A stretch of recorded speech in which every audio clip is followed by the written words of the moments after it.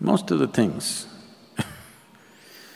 apart from the spiritual process that I did, I never went through any training. I simply went and did it like I know it. And it always worked. To say things that people believe you cannot do. You know, there was a time when I was always on two wheels. Four wheels, I looked at it with great disdain. I would never get into a car. Even if somebody asked me to come in their car, I say, no, tell me where, I'll come on my motorcycle. Because getting into a four-wheeled vehicle was considered, I will do it when I'm on 85. So, it was just beyond me, I could not get into a car. I said, I'm not going to get into a car. So once it happened that we were driving to a wildlife sanctuary and I was on my motorcycle and this girl was driving this car with another four people. And none of those four people could drive and this girl got very sick and she got terrified because it's a wildlife sanctuary, she cannot drive.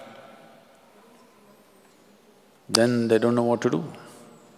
She says, I can't drive, I'm so too tired, I'm not feeling comfortable with all this forest, I cannot drive. And then I said, there was no other way, otherwise we have to wait and turn back. Then I said, okay, and I parked my motorcycle. I said, okay, I'll drive. I had never driven a car till that point. But right from my childhood, whether it's a bus or a car or whatever anybody is driving, I paid attention as to how it happens. I just sat down and drove 90 kilometers on a narrow track, narrow tarmac track to Nagarhole, which was a very narrow track at that time. I drove all the way and I parked the car there. Then I said, this is the first time I drove and never drove. And it's not as bad as I thought. I thought driving a car is for cripples. I thought motorcycle is the real thing. Car is for crippled people. It's like for handicapped people who cannot balance on two wheels. I said, it's not so bad. And they said, what, you've never driven? I said, no, this is the first time I drove. How can you drive?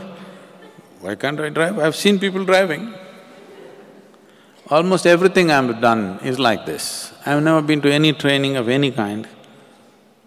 It just takes a little attention. Every human being can do this, but they have a backlog in their head. They're carrying so many things of how it cannot happen.